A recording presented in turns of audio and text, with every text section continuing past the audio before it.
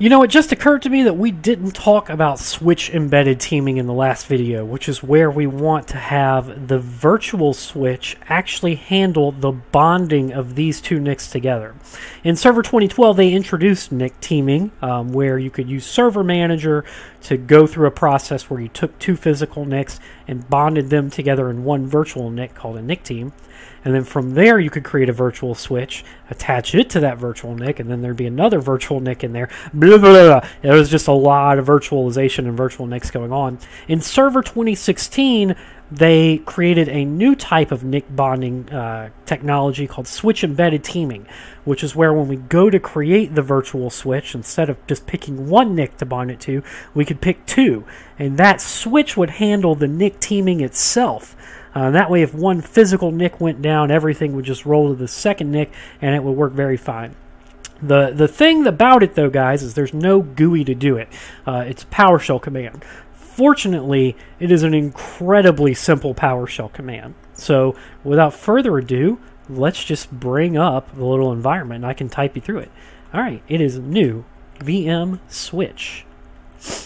And then you want to give this virtual switch a name. Of course, this is going to make it external, because remember, we're bonding to physical NICs, so it's going to be an external switch. Let's call it, you know, my switch for set switch embedded teaming. How about that? And then we want to go to net adapter name, and this is where we just specify the network adapter names.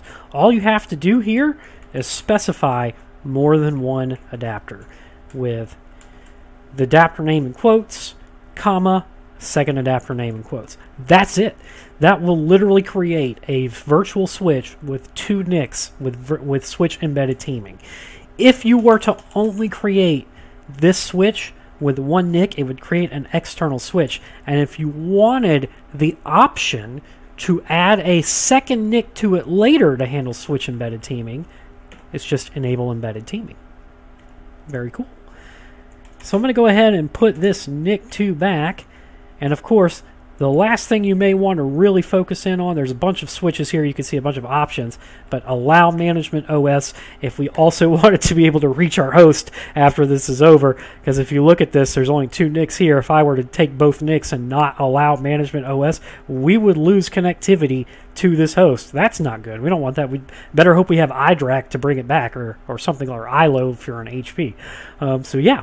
That's all there is to doing switch embedded teaming. You don't have to worry about going through Server Manager to do NIC teaming and then attaching it to a second virtual NIC. You could just run this PowerShell command. The virtual switch itself would handle the teaming, and you would only have to configure the IP addresses on that virtual NIC that it creates after that.